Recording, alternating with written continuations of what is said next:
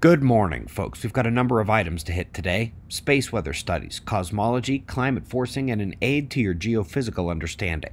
We'll start with our star over at spaceweathernews.com, and we find the last 24 hours about as quiet as possible given the supply of bright active regions on the south. Small dark dispersed coronal holes incoming on the north as well, and there is even less to report in the solar wind. Amidst the generally calming stream, we did get some elevated readings, but when your spike up is to about average solar wind speed, the geomagnetic disruption will be small, all green bars at the bottom. There is an interesting feature visible on the Sun this morning, but first let's see the Earth's version of it. The lowest L-shell plasma arcs where the equatorial ion fountain can be found. Now scale that up to solar wind power outflow for the Sun, and look at the left side.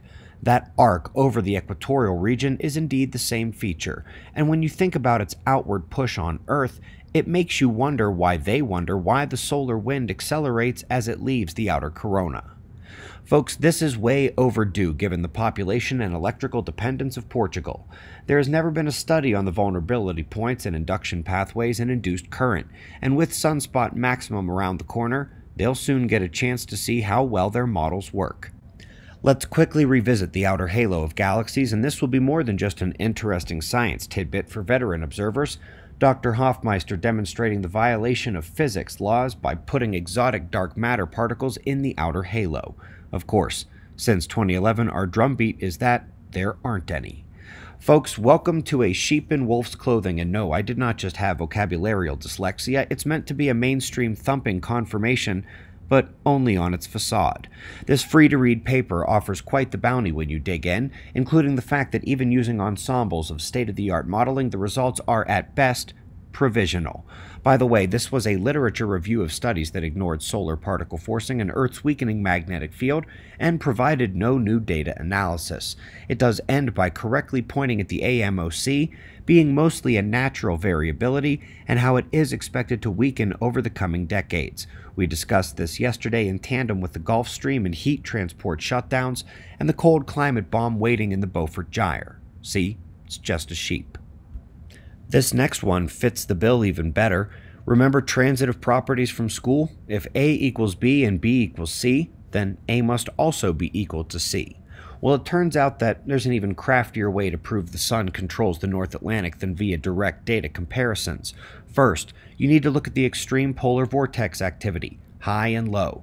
Textbook readers, that's chapter 4 in terms of the solar control, and with it we can predict the NAO. Of course, the entirety of the top-down forcing pathway from the stratosphere to the troposphere is driven by the Sun, both irradiance and particle forcing, and its indirect effects on the global electric circuit. That's chapter 4 and 5. And of course, almost nothing atmospheric fails to carry the mark of ENSO patterns, and in Chapter 4, you can also learn about how this is possibly the most robust of the space weather correlations to large-scale modes and oscillations. Textbook available at otf.cells.com with our other books and our gear. But for detailed specifics and previews of the textbook, go to spaceweathernews.com/publications. Last but not least, a double whammy with space weather and geophysics of the Earth catastrophe cycle. They have figured out that mantle conductivity and crustal thickness explain why some areas defy geomagnetic latitude during solar storms. Sweden? It wasn't bad luck back in 2003. It's just Sweden. But more importantly is the fact that you should reconcile the notion that regular cycle storms already touch the crust-mantle boundary, the low-velocity zone, and deeper. When superflares or a micronova shockwave is considered, the pathways may not even need to be the large-scale mantle plumes to the core. Worse, those could be the discharge pathways, since we know that they do indeed rise as those enormous lava lamp-like features, and at the low-velocity zone, finger up to the crust. Some of you may live on a core mantle boundary plume and not know it. It is merely a delicate thermoelectric equilibrium that locks the crust on top of the liquid mantle, restraining the twisting, shifting, lifting, and tugging of the glaciers. When we are discussing the electromagnetic actions at the crust-mantle boundary, there is no small or insignificant study. By the way, this was Einstein's dying failure, not finding an explanation for what he knew happened to the Earth.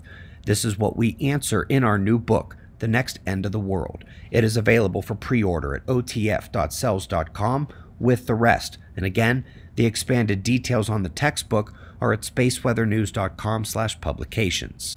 We greatly appreciate your support. We've got wind maps and shots of our star to close, and of course, we'll do this all again tomorrow, right here, but right now it's 4:20 a.m. in the new Valley of the Sun. Eyes open, no fear. Be safe, everyone.